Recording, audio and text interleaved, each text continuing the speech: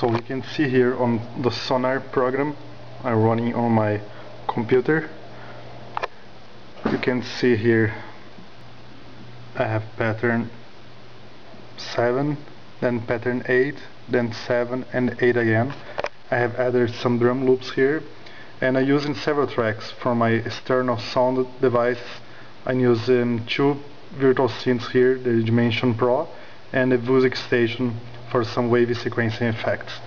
So if I hit play now, even if I have another track selected on my Beat707, it's going to right away it's going to select the correct pattern, because I'm sending a note event here for the correct pattern, and it's going to stay in sync with my sequencer.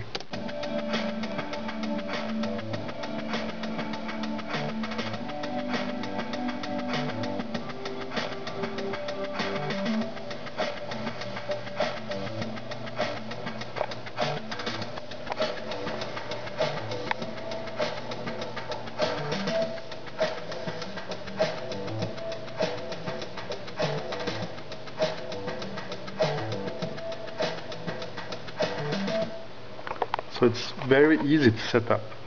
So I have set up several tracks. I'm going to show on some screenshots. I'm going to attach the links to this video, and I'm going also to include the complete song on an MP3 so you can hear what I have created.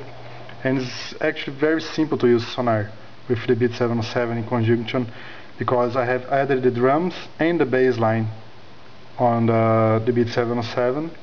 And I have used an external device, MIDI device, everything controlled from a MIDIBOX, and it's very easy to do this. For instance, here on the Beat707 pattern selection, I have set to send directly to my MIDIBOX channel number 2, that's the B channel, so it selects the patterns I'm playing directly on my Beat707 without having to use song mode. So I just leave on pattern mode and start selecting the keyboard here.